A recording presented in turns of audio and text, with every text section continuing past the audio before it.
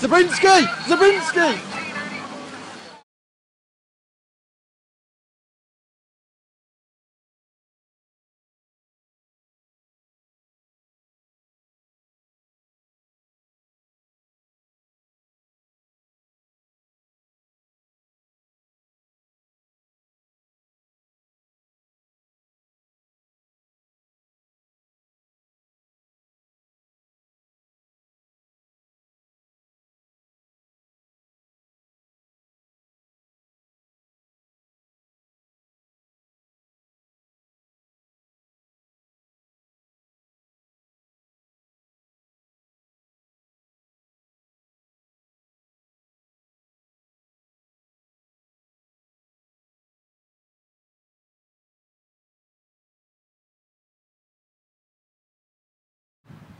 Rolling. It's Paul Joseph Watson here with the InfoWars crew at Bilderberg 2011, and this morning was the leak of the official attendee list. I say official because routinely there are members that appear at the meetings but are not on the official roster of guests. So basically the most amazing aspects to come out of this are the attendance of two Chinese representatives, Vice Minister of Foreign Affairs Ying Fu and a Professor of Economics from Peking University, Yipeng Huang. So that's very interesting to see how that will play into the treasuries and the dollar situation with China, because sometimes there's an Asiatic member represented at Bilderberg, but it's very unusual to have two Chinese attendees. Going down the list, of course, we've got politicians like Rory Stewart, the UK Member of Parliament. That's basically Bilderberg grooming members to become future presidents, ministers, to take positions of authority within the British government. Of course, we've got Peter Mandelson himself, he's a regular attendee. Going down the list here, country, and this list is posted on Infowars.com. Herman Van Rompuy, President of the European Council. Some people are saying that he's actually in Italy at the moment, so we'll see. It's a late arrival. We've also got, obviously, the Queen of the Netherlands, the Queen of Spain, their regular attendees. Kissinger, Rockefeller, we got Rockefeller on tape. Doris Leuthard, the Federal Councillor here in Switzerland, she was actually on the front cover of the newspaper 2 days ago, so the Swiss media scooped that one. And we got a photo of her arriving yesterday, which is posted on the website. The attendance from the good old US of A, we've got Facebook represented with Hughes, the co-founder of Facebook. Obviously Eric Schmidt, the Google chairman. We've got Microsoft with Craig Mundy. So this internet crackdown that Tucker was talking about, you know, with them wanting to regulate the internet, is going to be key in those discussions with those members. We'll have more from Bilderberg Live coming up. Stay tuned.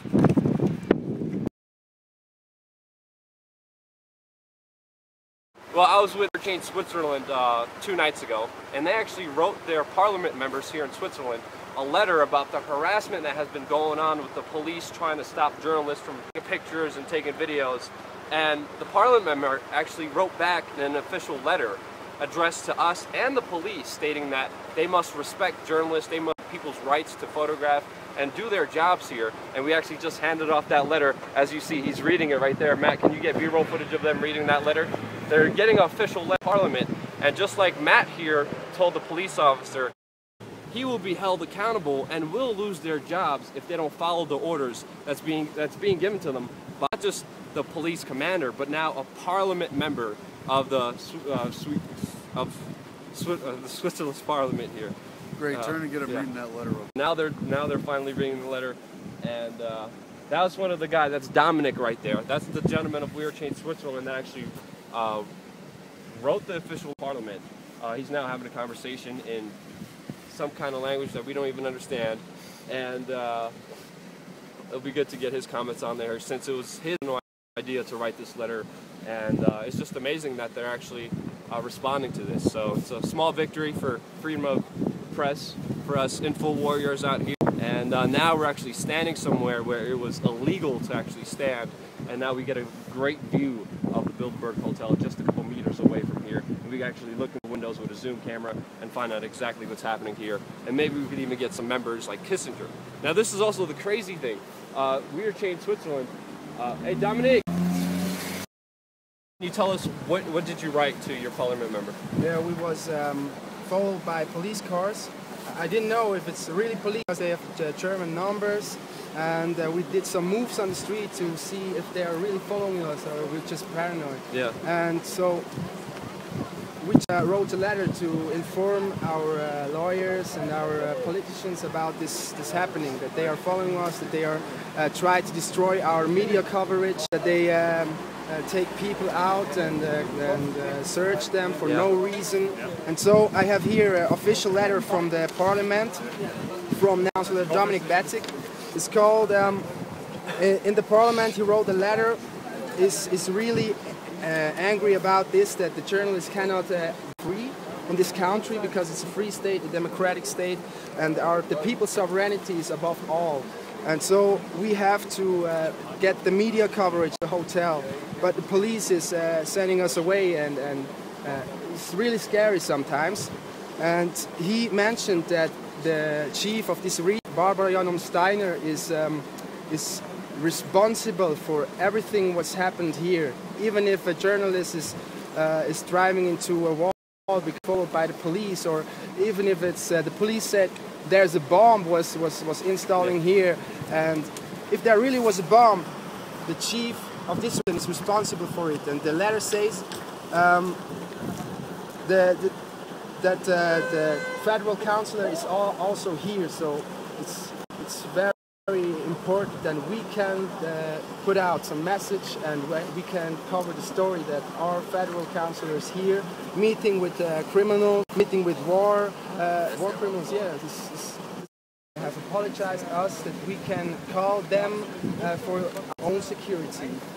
They are here for our security, and so between the lines, we think we have some friends in there. So the police officers, not the leading figures, but I think the one who only follow the orders. Yeah, because they're being told by Secret Service, the FBI, and MI5, Mossad to actually do their job. Is there always. Yeah, and they're telling them what to do. But now you're actually making it different, because now the legislator, what was his name? Dominic Batic. Dominic Batic, and he's a representative of the parliament. He's a representative of the Swiss People Party. Yeah. And he's elected.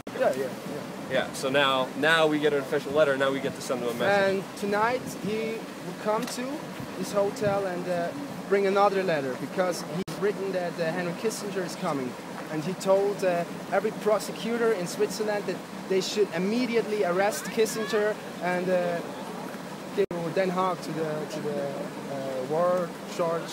I don't know what his name is in English. I wish we had these kind of politicians in America. Okay. But he's actually calling for the Henry Kissinger. Yes, actually calling. Yes. Wow. Yes. Wow. And he has the thing he has done with Bush. Bush was invited to a meeting in Geneva, Switzerland, and he also wrote a letter to his prosecutors, and they are closed this invitation. And Bush didn't come because of that? Didn't come. And Al Jazeera and BBC is the headline, Bush fears protesters. Wow. So because of a letter that this parliament wrote before, Bush, who was supposed to speak in Geneva, Switzerland, canceled his talk because he was wanted for war criminals by the prosecutor and by this representative. And now he's calling for the same thing. That's just amazing. Yeah. And now the prosecutor said, and this guy's looking for pictures and videos of him so we could confirm he's here, right? Yeah, right. The people are waking up. The media, the mass is coming up there the first time. They heard about Bilderberg. They are thinking about, they're thinking a little bit the other stuff than before. Yeah. And it's conspiracy theory because they see they're really conspiring. Yeah. What exactly we don't know, but they're conspiring against the normal citizen, against the human. Yeah, they can't say this doesn't exist anymore. Yes. When we're here with a live video camera feed from Infowars. Anything else you'd like to say? Free the people. Thank you so much. Is that okay? Okay, we're here again, live at Bilderberg 211. Next is Lucas Ryman, member of the Swedish People's Party. Swiss People's Party. Excuse me, I got my countries confused. There's so much going on. Just please recap everything you've said about why you're here and why you support holding the Bilderberg Group accountable, that they shouldn't meet in secret, that they shouldn't intimidate the press. Yes, I do support transparency. I want that the people have the right to know what is going on here, what are they doing here, who is here, and this conference here is doing that. It gets to the press, it gets to the people, and we make a lot of pressure to the Bilderbergs now. Great. And could you talk a little bit about Switzerland and it being a sovereign country, how you have your own currency and how it's very important for it to be a sustaining system? Yeah, that's very important for Switzerland. We are a country where freedom really is very important for the people. We are not member of the Union. We have our own currency.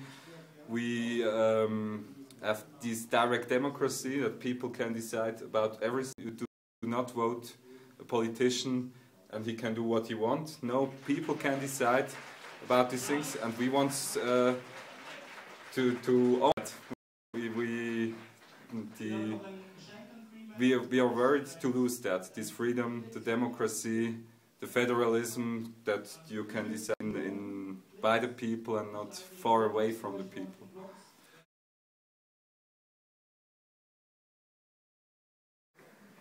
I think it's very amazing to see each year how much the media coverage of this event gets bigger and bigger every year we go on. And right now we are seeing the growth of the alternative media that is covering this Bilderberg group meeting from top to bottom. And it's just amazing seeing not the mainstream media that's controlled by the corporations, but the people of this, showing everybody else with one YouTube video, with a Facebook post or a Twitter post, exactly what's happening. And that's where people are getting most of the majority of their information. And we are the mainstream media. It's no longer we're trying to become it. We actually have become it because most of our information is given and shared throughout the world, and it's just beautiful. So many great activists here from all walks of life. There's people with kids here, there's older people, there's young people, and it's just beautiful seeing so many different people of all coming together to document what's happening here. I wouldn't even call this a protest. Everybody has a DSLR camera around their neck, everybody has professional camera equipment,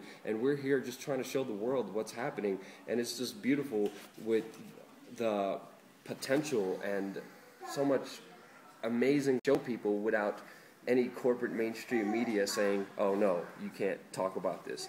There's so many We Are Change chapters here, it's even hard to list. I can't even keep track of all of them. And We Are Change Switzerland is doing an amazing job down here. They organized an amazing event that we're at right now. They have also wrote their local politicians exactly what's happening, the harassment that has been going on. I've been here for about 2 days now, and I already got my passport taken away. I already got detained. I already got threatened with arrest and deportation from the country just because I'm here filming what's going on. And the question has to be asked, if these so-called rich people don't have nothing to hide and aren't doing anything sinister, why in the world are they treating people who want to cover this event, who want to document what's happening here, being treated like criminals? And they're pretty much in this place like Fort Knox, and it's just crazy what's happening.